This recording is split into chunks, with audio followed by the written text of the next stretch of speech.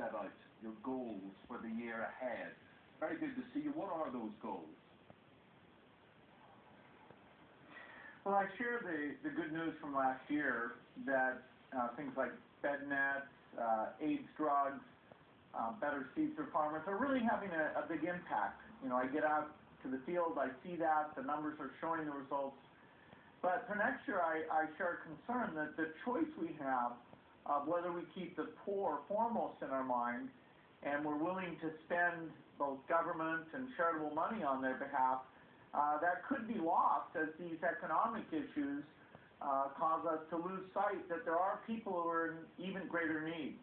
That is very true, particularly here in Britain. There's a bit of resistance to overseas aid and the government giving money that a lot of people feel should be spent here.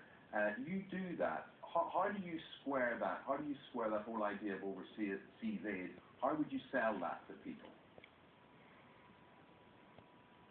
Well, it's important to understand the magnitude of it. The UK is being incredibly generous in this area.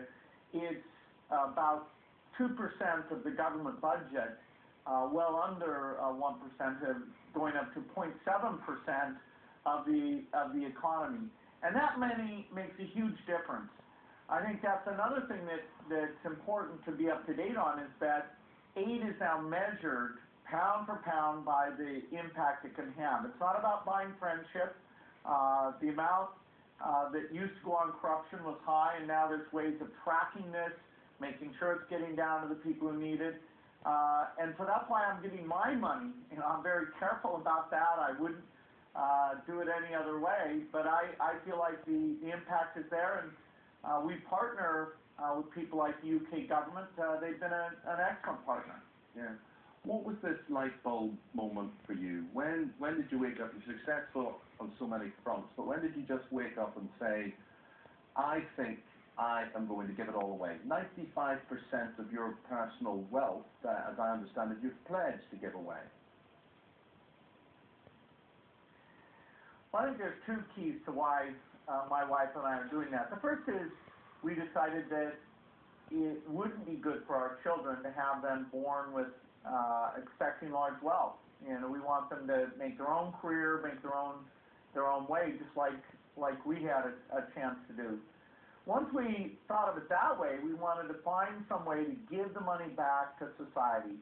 And so we were starting to find that in areas like malaria vaccine or AIDS vaccine, that very little money was being spent.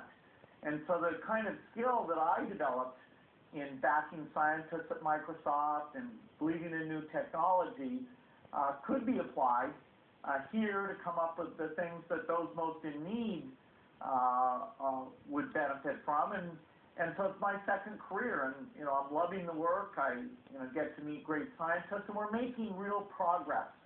So the key is that we not let the economic turbulence focus to forget that some people don't have enough food to eat every day. Yeah.